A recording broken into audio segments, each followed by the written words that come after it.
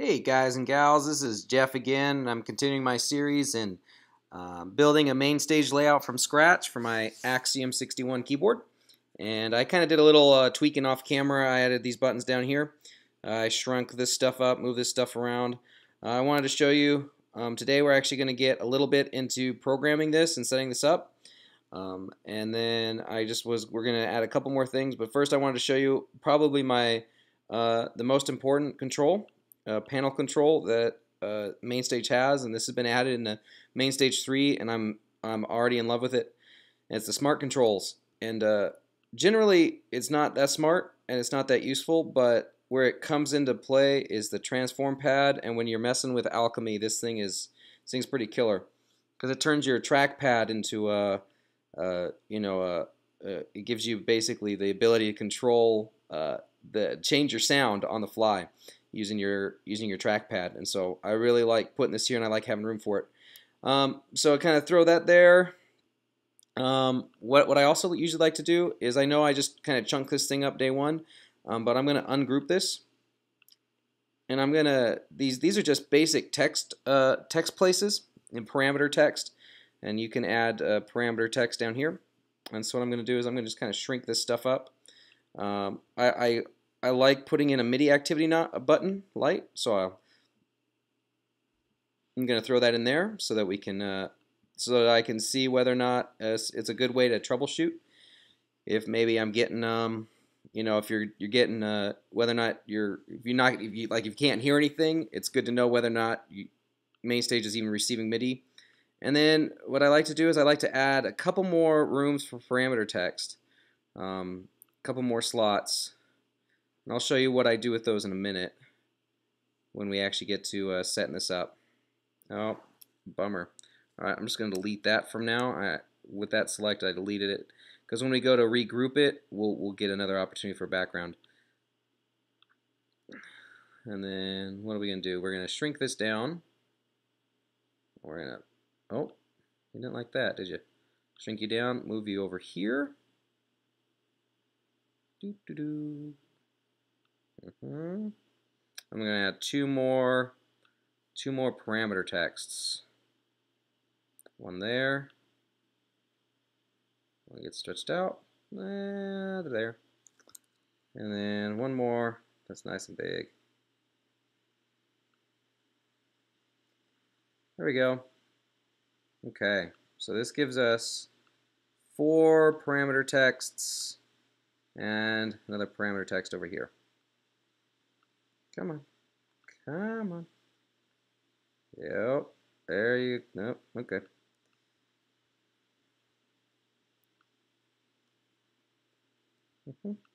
There we go. Yep. Nope. Not move. Resize. It's a little finicky. Okay. And now what I'm going to do is I'm going to select all these. Two-finger click. Group.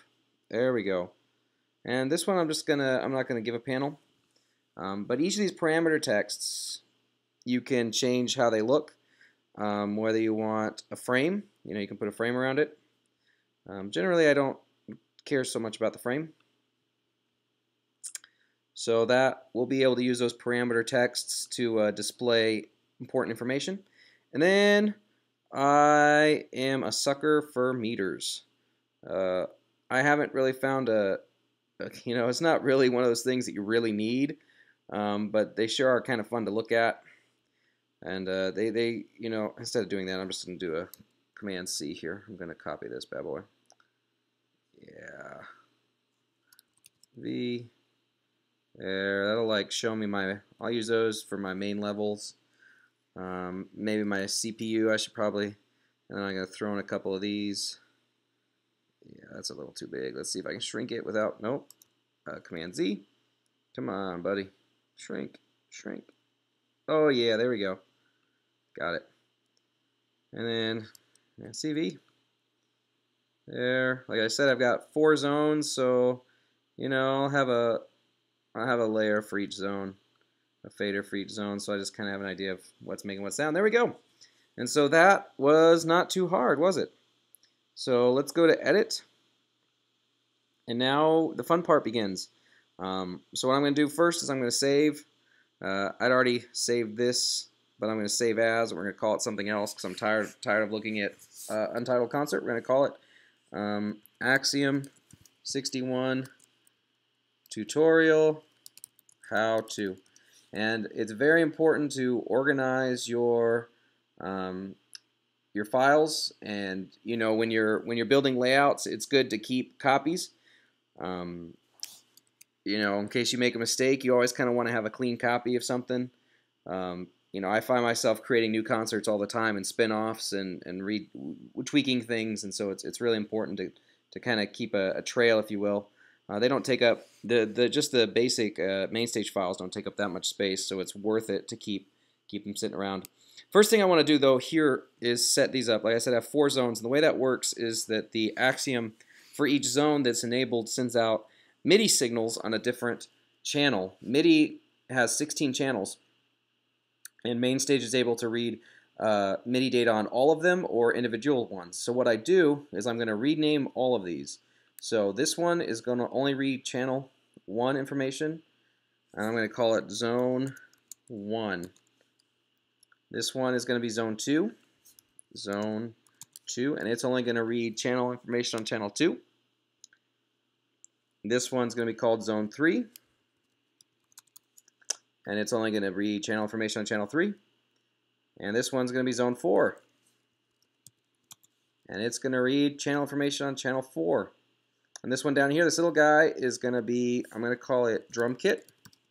Actually, I'm going to call it drums. And this will read channel 10. Now, why channel 10? Because, like I said, I've got these drum keys and percussion information, MIDI. MIDI channel 10 is always reserved for drums or percussion. And so we're going to set that there. And I don't mess with the rest of that. But what that lets me do is when I actually start finding and assigning the patches in Mainstage, when we actually start assigning sounds to these layers, it will let us have the sounds that we need, control over the sounds using the correct zones. So I just like double checking zone 1, channel 1, channel 2. This is the name of the keyboard, so later when we go to assign a sound in Mainstage, when we go to assign a channel strip to a MIDI controller, this will be the keyboard that we'll be assigning it to, so we know which one's controlling it. Zone 3 is channel 3, and zone 4 is channel 4. Okay, I think that's good. Now we're going to come over here to edit, and in edit, this is where we start assigning things. Now, the way this is broken out is that you've got concert level settings. I'm going to go ahead and create a new set. You have set level settings, and then you have patch level settings. So if I go ahead and create a new patch, this one's going to be outside the set. So you can control every little feature here. Every one of these layout knobs and buttons can be programmed in either the concert wide, set wide, or patch specific. So generally, what I do is I start at the concert level. There are some things that I always know what I want to have happen. For example, this button here says set, and I always want this one to change the set to the previous set. Up is previous, down is next. So we click on so we're here in edit. We click on the thing, the little button that we want to map. And this is very intuitive.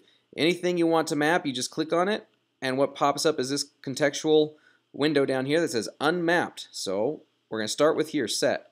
That's set up. So what I want to do is I want to find the action that says previous set. So I'm going to go to actions, and I'm going to scroll through this list, and there it is, previous set. This button is going to be next set. Same thing, actions, scroll through the list, next set. Patch. So this one's going to be previous patch. Actions, scroll through here. What do we want? Where is it?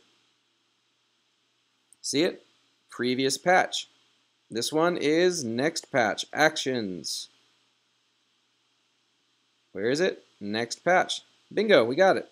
So right away we now have control. So when I punch that button, it's going to change the set up and down. When I punch that button, it's going to change the patch up and down.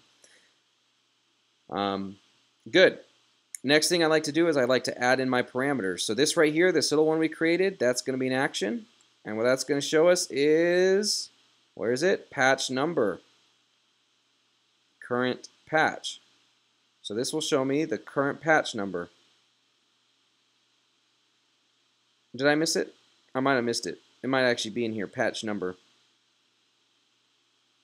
Okay, here I like to have the name of my concert, and the way I usually set it up is a worship set. You know, if I'm doing leading from keyboard to Sunday, my concert name will usually be the name of the Sunday.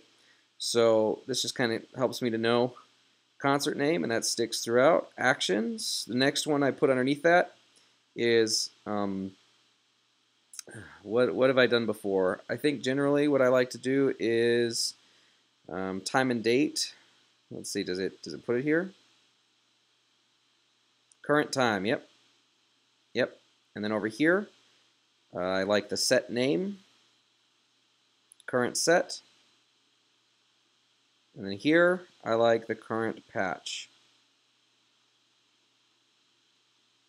Oh, there it is. Just missed it. Probably were shouting down there.